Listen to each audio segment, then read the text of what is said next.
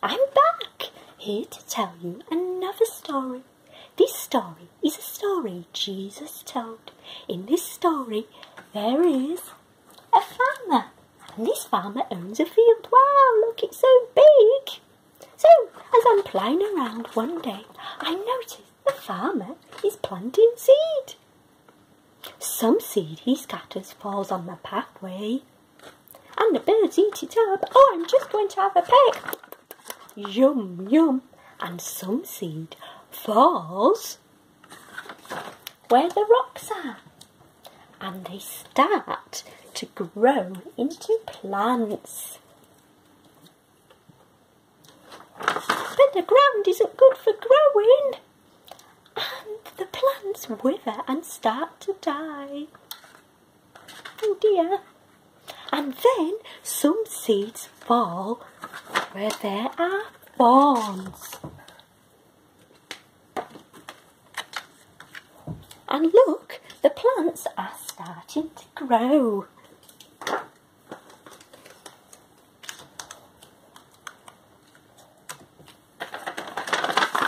the thorns are growing too, and they sort of eat up the plants.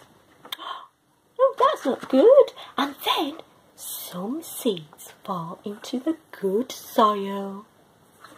And in this soil, the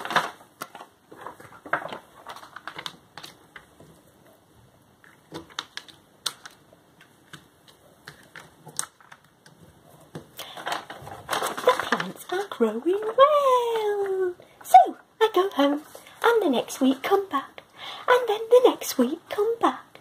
And then the next week come back, and they are fully grown. Wow! So tall! And what's amazing is there's more than was planted. So then I heard Jesus say, "He who has ears to hear, let him hear." And then I learnt there's a meaning to this story. That's why it has a special word, a parable. It's a parable. Parable. And this is the meaning. The seed is the word God speaks to us, and people respond in different ways. The people on the path, they hear God speak, but then they ask questions. Is it true? The people who are like the seed planted near the rock, they are first happy to follow God, but then when things get hard, they give up. And the people who are like the seed planted by the thorns,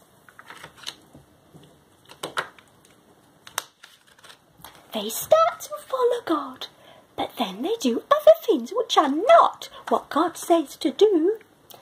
And the people who are like the good ground, they listen to God, and they follow God, and keep following Him. And they are like these very tall plants. So, that's the story of the farmer who planted seed, or rather the parable of the farmer. I hope you enjoyed it. Bye!